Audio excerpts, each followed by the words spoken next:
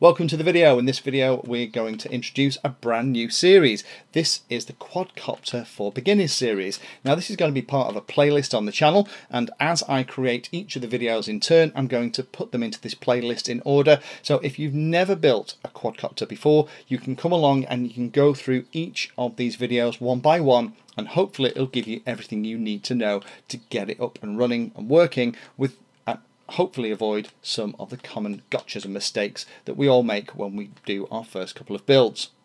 Now the kit that we've got here has come from gearbest.com, so I need to say a very big thank you to those guys.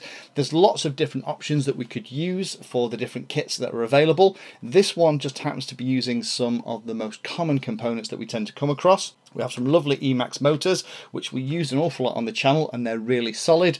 We have an SP Racing F3 Deluxe clone, so we'll see how good that is. We've used the SP Racing F3 board on lots of other builds that we've done. It runs clean flight, base flight, beta flight, iNav, all those kind of bits and pieces go onto it and run really well. We have a power distribution board. In the back you can kind of just see the frame and the other pieces too.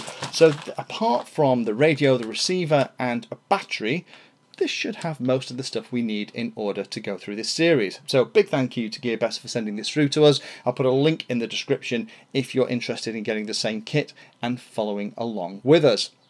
Now let's talk about what we're actually going to cover in the next couple of videos. So first of all, we are going to do our first video after this one, and we're going to talk about choosing a kit and getting ready. Now the channel that we already have has hundreds of videos that cover lots and lots of topics, hopefully at a level that's useful for beginner and intermediate pilots to help them understand how to get the most out of this technology. Now I'm going to reference some of those as we talk through this series, but I'm going to spend a little bit of time explaining the topics as we go through, so rather than you have to watch 5 or 6 additional videos to the one you've tuned in for to understand what I'm banging on about, I'll try and cover it all in there. But I will do the links back to things like choosing a kit and talk about flight controller comparisons. So if you're looking at getting a kit, you can decide which flight controller and the kind of motors and things you're interested in, and then when you buy your kit you have the pieces that's going to work for you. The next one after that is going to be prepping and checking the flight controller. Now as we've talked about, this is an SP Racing F3 Deluxe that comes as part of this kit. We've used those kind of boards already on the channel quite a lot. We tend to run them with clean flight. So what we tend to do is set the flight controller up first, connect it to a computer and make sure that the flight controller is working before we do any soldering or any connections or clip any wires or anything, because making sure that that's working is one of the key parts of the kit. The rest of it is pretty bulletproof, and you're quite unlucky these days even if you get a Duff ESC or speed controller, but that does happen. So we'll start with the flight controller, make sure that we can flash it with the firmware, that we can configure it, and that it's all okay, and then once we've done that we'll make sure that all the pins and connections are on there, and we'll talk about that too.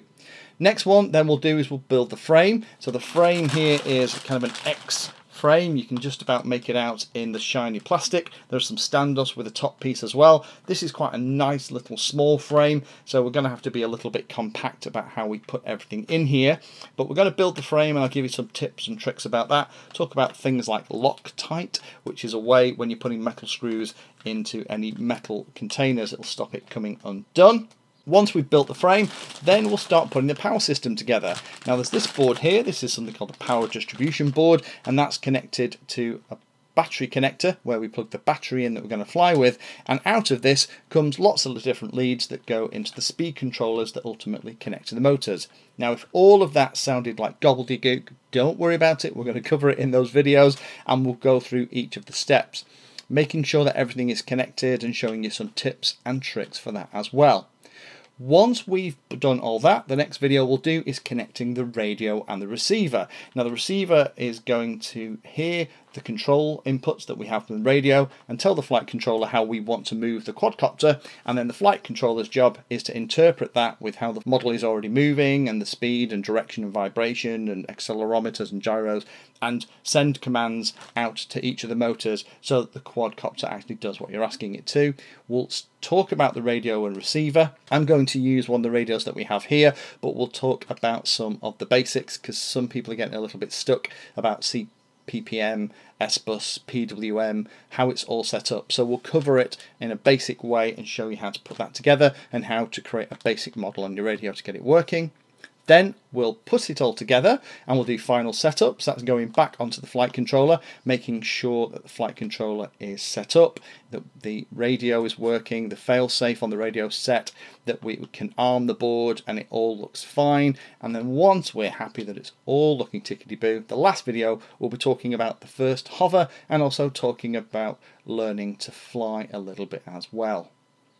In parallel with these videos, as you're going along and hopefully building something like this with us, I'd recommend that you get hold of something like a little Hubsan X4, little baby quadcopter. We love them here, and we always recommend if you've never flown a quadcopter before, while you're building this, go and get yourself one of those and practice with it, because it's a lot easier to repair those little quadcopters and they do less damage when they hit stuff than when you built this. A lot of pilots who've never flown a quadcopter before, if it's your very first time, if you've spent a whole week of evenings putting this thing together, making sure it's all ready, then go out and destroy it in the first 15 seconds, it can be very heartbreaking. And we have a lot of those instances of subscribers coming onto the channel who are very disheartened. So practice with a small quadcopter while you're building this. By the time you get ready, you'll at least have some of the basics under your belt. So stay with us for the next in the series, where we're going to talk about the kit contents, what's in here, and getting ready to build. Thank you for taking the time to watch that video. There are lots of other videos on the channel and they're carefully ordered into playlists, so you may find that there are other videos on this same subject that you can go and watch. So I would recommend going into the playlist area of Painless 360 YouTube channel and looking around and seeing what there is. You never know what you might find. Thanks for watching, please like, subscribe, and happy flying.